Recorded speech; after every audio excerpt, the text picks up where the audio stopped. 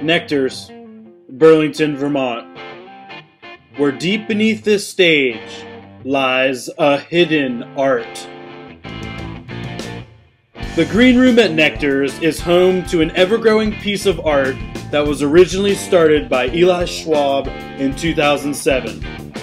Bands from all over the globe have come through that green room, and some brave souls choose to add their piece to the walls.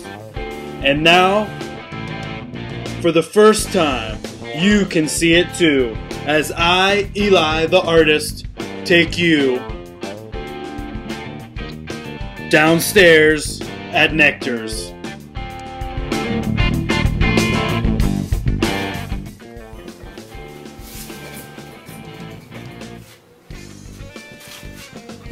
Saul Williams, Frank Zappa. I didn't do that Radiohead, but Buckethead over there.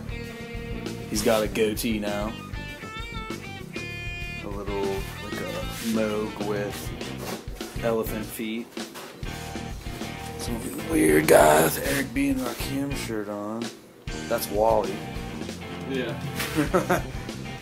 This is me as a dreadlock kid.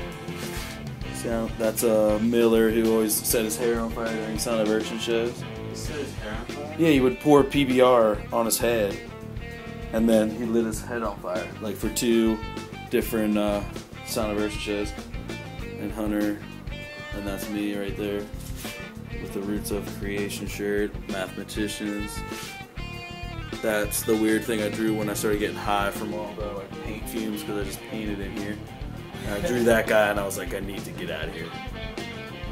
And that's the old Silver Band. They got fucking covered. Weird thing over there. I drew that Zoidberg there.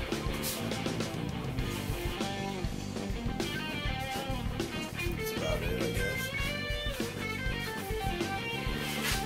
Chopped cheddar cheese. That looks like a giant penis.